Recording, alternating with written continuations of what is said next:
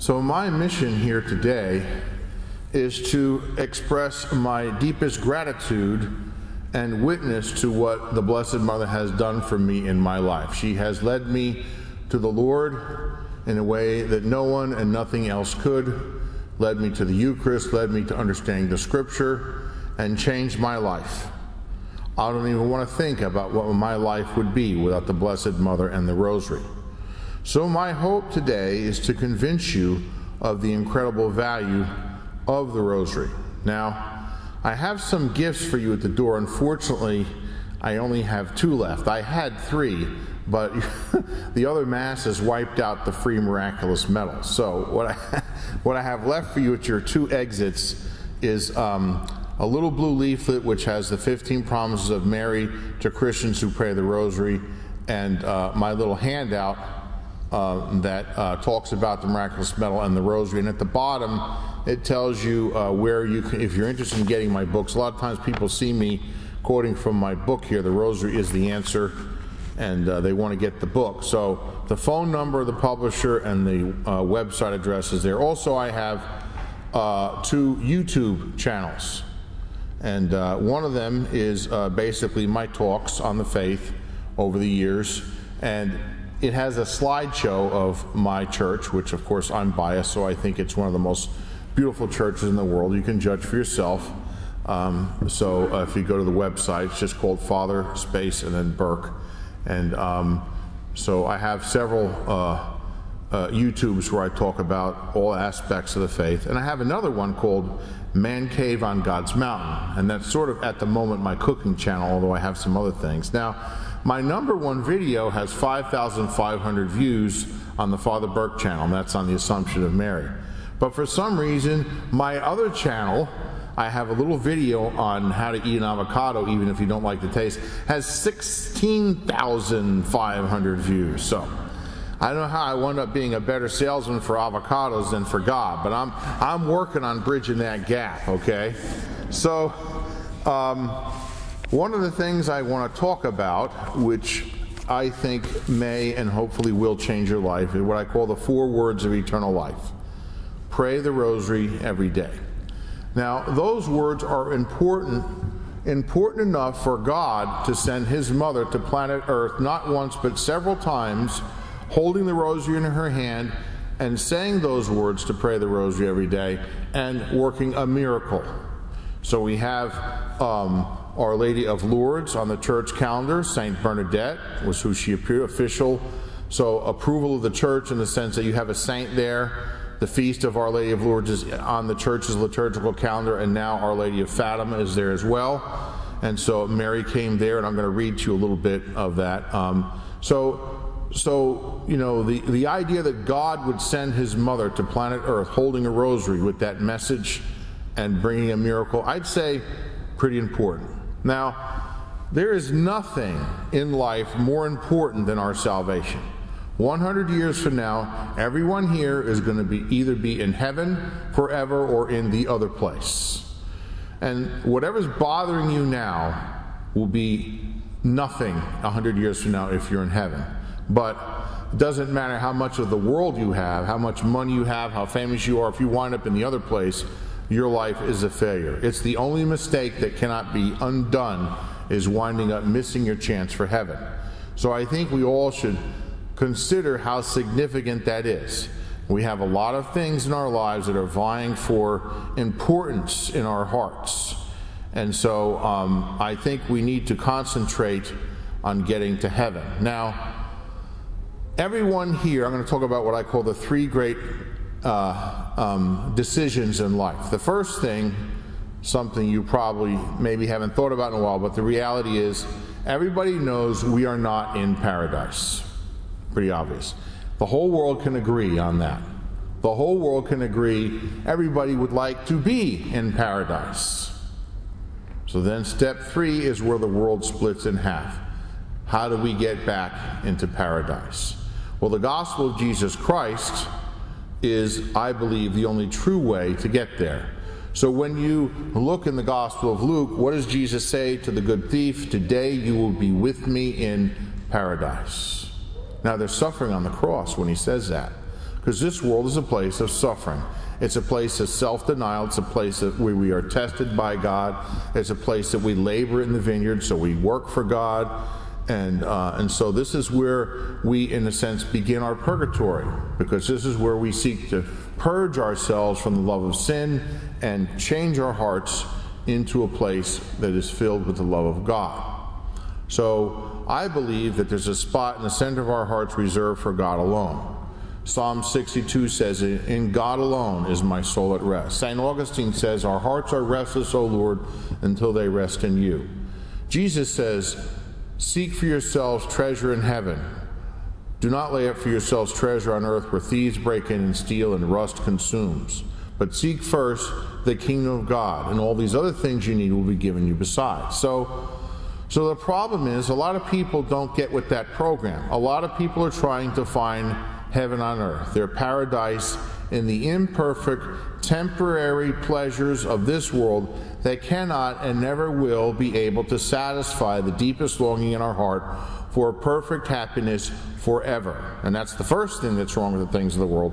They come to an end. Second thing is, no matter how much you get, it's not enough. I'll give you an example. Think of anything you want that gives you pleasure and happiness to a certain degree in this world. And I have a friend who likes roller coasters. So I talked to him about it one time. So if we put you on this roller coaster, you'd be happy, right? Oh yeah, happy. I love roller coaster. We'll let you ride it for an hour without having to get back in line. Oh, I'd love that. Be so happy. Okay. Let's leave him on there for 12 hours and come back. You want to keep going? No, I can't take all this happiness. Get me off the roller coaster. Right? So the world cannot satisfy us, no matter how much we get. And you've got people that follow the false gospel of the world. You got movie stars and all kinds of people with lots of money and fame and fortune and friends. And what do you hear? Oh, they committed suicide. Oh, they're in rehab. They overdosed on drugs. They're a drunk. They can't.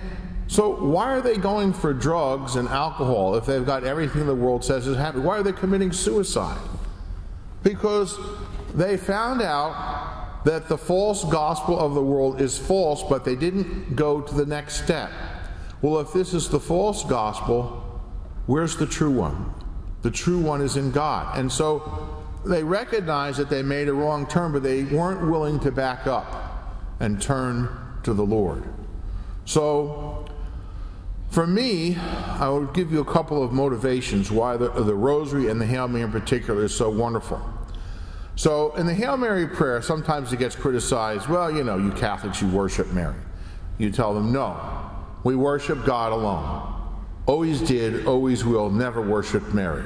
Mary is our spiritual mother. We honor her and ask her to pray to God for us and with us. Well, why do you say you pray to Mary? It's another type of meaning than the restricted use of prayer that you use for worship of God alone. When we say we pray to Mary, we mean we ask her to pray is to request, or we ask her to pray for us and with us and worship God when we honor her. Now, what did the gospel say today? One of the titles of Jesus in our gospel. Now, we heard Jesus called Son of David many times. Well, today's gospel calls him Son of Mary. All of us here should be sons and daughters of Mary. When Jesus dwells within us, we have God as our Father who art in heaven, and we have Mary as our spiritual mother. And so what did Jesus do as he was dying on the cross? As his last will and testament, his last gift to us, he gave us his mother. He said to John, the beloved disciple who represented all of us, "Behold your mother," and to Mary, "Woman, behold your son." And so that special relationship that we now have. And so in the book Revelation, chapter 12, also written by John, you notice it says, "A great sign appeared in heaven, a woman crowned with 12 stars." What kind of woman wears a crown? A queen. She's the queen of heaven and earth. And what does she do? She gives birth to a child who will rule the nation with an iron rod. And that's Jesus. Then the dragon comes after the child escapes. Then the dragon comes after the woman. She escapes, it says. And then what does it say after it says the woman escaped? Verse 17, very significant. because this woman is Mary. She just gave birth to Jesus. And the dragon's after her. Verse 17, look it up, chapter 12, Revelation. Then the devil went off to make war against the rest of her children. She has other children? Who's that? Those who keep the commandments of God and give witness to Jesus. That's us, the church. We are sons and daughters of Mary. She is our mother, and we are called to honor her. The commandment, honor your father and mother. Jesus kept it perfectly. The original Hebrew means to bestow glory upon. So Mary honors his mother. His first miracle was worked, chapter 2 of John, at the wedding feast of Cana at her request. So Mary has been given a significant role. We call this thing typology. It's a Catholic way of studying Scripture, which is used by the New Testament. Jesus uses it, and also St. Paul calls Christ the new Adam. Well, the church fathers call Mary the new Eve, death by Eve, life through Mary. So a person, place, thing, or event in the Old Testament that prefigures a person, place, thing, or event in the New, that's typology. And so there's many connections that the Scripture makes. And so we see Mary as the new Eve, also, who was the son of David that foreshadowed Christ. King Solomon. Who was King Solomon's queen? It wasn't his wife, it was his mother. And we see in Scripture that she comes in to speak to him, and he has a special seat brought at his right, and she has a request, and he says, ask whatever you wish of me, mother. I will never refuse you. Aha. So powerful. So we want Mary on our side. We want Mary to be our spiritual mother, to help us on the path to heaven. And so when we say the Hail Mary prayer, what do we say? Hail Mary. Those are words of honor given by God the Father, commanding the Archangel Gabriel, you go down and visit the Blessed Mother, and you say these words. Hail Mary, full of grace, the Lord is with you. So God commands the Archangel Gabriel to honor Mary. And when we pray the Hail Mary prayer, we repeat those words. The Word of God, honoring her. And what else do we say? So the first line mentions the Lord. So the fundamentalists attack the Hail Mary prayer. They say, well, that's all about Mary. Really? Hail Mary, full of grace, the Lord is with you. Number one, blessed are you among women, and blessed is the fruit of your womb, Jesus. Jesus, number two. In fact, Jesus is the center of the Hail Mary prayer. Blessed is Jesus. Blessed is the fruit of your womb, Jesus. The Holy Spirit inspires Elizabeth to say those words, also the Word of God. Then the church, inspired by the Holy Spirit, Holy Mary, Mother of God, pray for us sinners now. And she prays for us now, at that moment, and at the hour of our death. We get a 2-for-1 deal. And that's the eternal fire insurance. That's why it's so important for us, because every time we pray the Hail Mary prayer, the more we pray that prayer throughout our life, the more powerful will the prayers of the Blessed Mother be when we need them the most, at the hour of our death. Now and at the hour of our death. We don't know when it's going to be, but at the hour of our death, don't we want to die in a state of grace so we go to heaven? Or even if we go to purgatory, we're still going to heaven. So the Blessed Mother will pray that if we're not in a state of grace, we'll be able to do sufficient contrition to get there, maybe have a priest give us the sacraments, and if we are in a state of grace, to stay there. So there's an old Irish saying, may you be in heaven a half hour before the devil knows you're dead. So that's what I call that part, the eternal fire insurance. The other thing is, I have 15 promises of Mary to Christians who pray the Rosary, given to St. Dominic and Blessed Alan in a private revelation. The first promise is, I promise my special protection to all those who pray the Rosary. So let me give you some examples of the power of that line. And I can tell you myself, because I learned how to drive in Jersey, and I used to drive a little faster. I've slowed down, but I've had a few close calls, and I would say the Blessed Mother protected me. Now, this is kind of a scary story, but it brings home the point. There was a young girl whose mother made her promise to pray the Rosary every day at college. She didn't really want to do it, but she loved her mother, and her mother was paying her tuition. So she was at the University of Florida. And then one night, the monster came. A real monster. And you can look him up if you hadn't heard of him before. Ted Bundy, serial rapist and murderer. So he went to get her. And he describes later on, after he was captured, he was executed eventually. He talks about how there was like an invisible wall blocking him. He couldn't get to her. And he had a sense of fear that he never felt before. And so that girl woke up peacefully.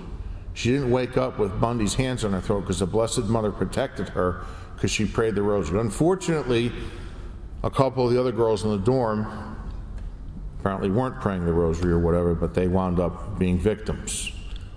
So that's one powerful example of Mary's special protection. Another one is the story of what happened to the 3 priests who were devoted to the rosary at Hiroshima. We all know the atomic bomb blew up in Hiroshima. At the bottom of the blast was the Church of Our Lady of Assumption with 3 priests who were devoted to the rosary. The windows were blown out. They received some minor injuries, cuts from glass. They went out the door and saw the town was gone. They never suffered any radiation damage at all. So powerful, the protection of Mary, even protecting them from the atomic bomb. Father Patrick Peyton, one of my heroes, he's up for sainthood. He's called the Rosary Priest. He had a motto, the family that prays together stays together. He went all around the world preaching on the Rosary. Why did he do that? Well, when he was getting to the end of the seminary, he had a horrible cancer in his lungs that was about to kill him. And he would have never made it to the priesthood. He was going to die just before he got to the end. And an older priest went to see him and said, "You're devoted to Mary. Why don't you ask the Blessed Mother to heal you and promise her if you're healed, you will spend your life promoting the Rosary?" Well, he did it. He was healed, got ordained, and he lived to be around 90 years old. And he spent his time, and you can even go on YouTube, Family Rosary Crusade, Family Theater, you can see Father Patrick Peyton. So I want to tell, in conclusion, getting to the end, in case you're worried, is he ever going to stop? Maybe. When I was a young man, back in 1977, I had heard about atheism. I was about 13 years old, and it's kind of the beginning of my journey. And I was thinking, why would people choose not to believe in God? And I thought, well, maybe they just don't want to keep the commandments. Maybe they don't want to engage in sacrifice for the love of God and neighbor. And I thought, well, is there any logic to this? And I kept thinking, is it logical to believe there's no God, or more logical to believe there is a God? And I think if you look at the arguments, more logic is on the side of believing there's a God than not. I mean, really, all this just happened by accident. So I had a moment where I saw a beautiful sunset. And occasionally in New Jersey, you know, we can see a beautiful sunset because, you know, New York sends the smog over to block us from seeing the sun. And then eventually the wind comes from the ocean and pushes it to Pennsylvania where it belongs. So I had someone from Pennsylvania at the last mess upset about it. It's a joke, relax. So anyway, I saw this sunset and these beautiful colors and the rays of light. It was just amazing. So I said to myself, there's no way that's an accident. God has to be real. And once I made that decision that God had to be real, I began my quest. I said, well, if he's really there, then I need to get close to him. I need to know who he is. And my dad gave me a Bible for Christmas, and I started to pray, but then I stopped. And the reason I mentioned this is because it was when I prayed the rosary that it made a difference, because Mary was praying for me and with me. So then in the summer, my dad gave me a miraculous medal, which I had hoped to give to you today, but again, your people from the previous masses wiped me. I brought 500, but they're all gone. So maybe you can get one on your own. But the miraculous medal, Mary promises great graces to those who wear it. I had the medal around my neck, and I said a little prayer. I said, God, show me how to get close to you. And then I believe that prayer was answered by another prayer, which was the rosary. I saw the rosary on my mother's dresser, and I borrowed it, and I started to pray it every day for a week. And I thought, wow, this is hard. I was 14 years old, you know. There's a lot of Hail Marys. Whew, it's brutal. So I said, enough of that. I was done after about a week. But then the thing that happened is, because when you pray the rosary, you do not pray alone. The highest saint in heaven is praying for you and with you to help you. And that's the beauty of the rosary. So, I believe the Blessed Mother was praying for me to get an insight, which I got, to help me get back to the rosary. So I had this thought the following week. I thought, you know, wait a minute, last week I felt better. I was more at peace. I was happier. What was I doing last week? And I thought, I was praying the rosary. Oh, maybe that was it. I'm going to give it another shot. So I went back and prayed the rosary some more, and I began to ask for things, and they started to happen. Things that couldn't be explained away with coincidence. It's a coincidence. God didn't answer that. Oh, no. No, too many factors were involved to be explained away by coincidence. So there I was, 14 years old with this rosary. I said, wow, this is working. This is the way to get close to God. So the rosary led me to the Bible, to understanding it, to studying proper books on the scriptures, to understand the Catholic faith, apologetics, led me to the Eucharist, to believe in the living bread come down from heaven, truly the body, blood, soul, and divinity of Christ, changed my life. So I have spent, I'm almost 30 years ordained, next year will be 30. I've spent my priesthood going around wherever I could go, where I could get a pastor, let me come to his church to preach on the rosary and give my personal witness for what Mary has done for me. So my challenge for you is to pray one decade of the rosary, just 10 Hail Marys of Glory be in our Father, because the rosary is made up of decades. So rather than starting out with the whole big thing and people go, it's too much, Father. You don't really have an excuse to not pray one decade. Really, 10 Hail Marys of Glory be in our Father. You know, God keeps you going every day. Your next heartbeat brought to you by the love of God. Would it hurt you to express some gratitude in that attitude by praying a decade of the rosary every day? So try it for 1 month and ask for something. Ask for something maybe you have been hoping God would help you with. I got a letter from one lady who said, Father, I did the decade a day for 30 days. On the 30th day, God granted a prayer request that I had been asking for years. So many people sending me witness to telling me how they're so much more at peace, they feel closer to Jesus, their faith is growing, and it has changed their lives. So I'm hoping that you will recognize the value of those words, that God sent his mother to planet Earth not once but several times. Pray the rosary every day. And I have a little saying, a decade a day keeps the devil away.